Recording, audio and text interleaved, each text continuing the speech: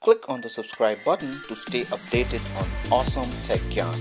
Also, click on the bell icon to ensure that you are always updated whenever a new video is posted on this channel. Hello friends, my name is Souvik and you're watching Souvik Says, the channel that helps you decipher tech. Well, you would have seen me unbox the Power Pack LED light that I have started using as the primary light for my videos. However, there was a challenge that I was facing was that the light was too harsh and the diffuser that came along with that light was not sufficient enough to reduce the glare on my face when I was shooting.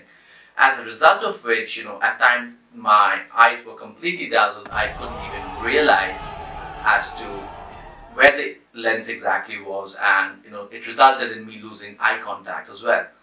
So to avoid that, I recently came across a product on Amazon that I decided to order, and I've received the package today.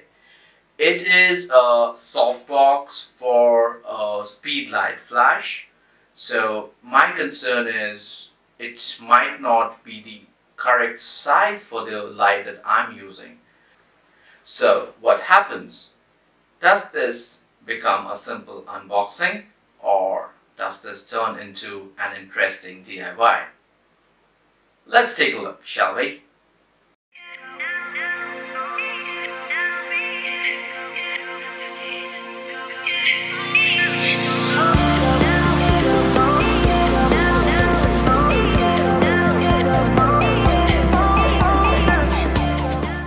So here is the package, and along with it my trusty paper cutter, scissor, and of course the newer LED light that we're going to try this product on.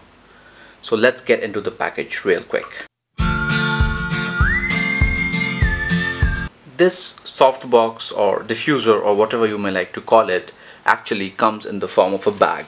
Let's quickly open this up and see what it contains inside.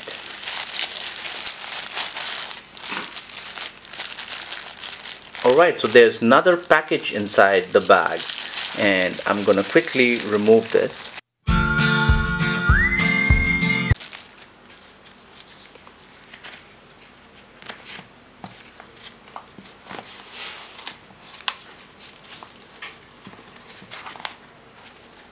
And here it is. So there is a small opening at the back, and the diffuser is up front. Now the problem that I had foreseen seems to be true.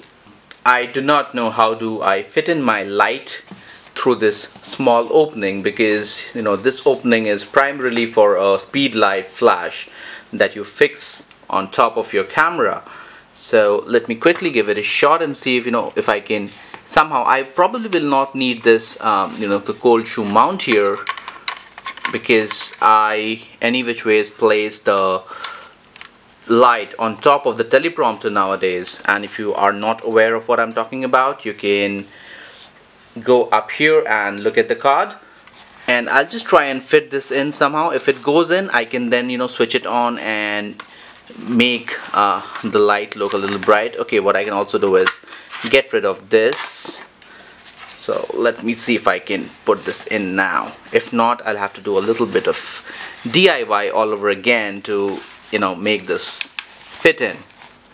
It's difficult. It's difficult. So let me just speed it up a little while I try to fit this in. Oh, there's a Velcro as well. Oh my god, I didn't know that. Okay, interesting. Alright, so as I said, I'm going to speed this up now, and once I'm done, I'll just resume playback. Well, it seems that this thing will not go in its current form, so I'll just try to snip it a little from the sides. I'll just get this light out and try and snip it from here and here, so that the opening is a little bigger, and then I'll give it a try again. So let me see, I'll just try and rip off the seams.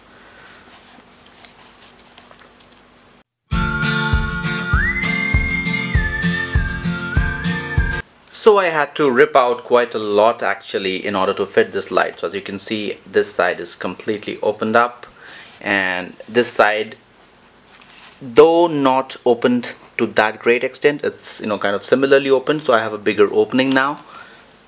The light is somehow fitting in. What I'm planning to do is to leave it like this, because if I have to get the batteries out for recharging, I can simply press this, open this lid up and pull out the batteries, charge them and put them back in and close it back like this. And the dial is also kind of easily accessible. So if I just turn it on like this, I'll not show it on the camera because it'll be too bright, but as you can see, it's doing its work, and I've checked, and the diffusion, it's pretty good as well. Alright friends, that should be it. If you liked the video, give it a big thumbs up. If you hated it, put it down. And please do consider subscribing, because we are going to bring you awesome tech jam in the future as well. You can also connect with us through Facebook, Twitter and Google+. Link to them provided in the description down below. You guys have a good time, and I'll catch you in the next one. Bye bye.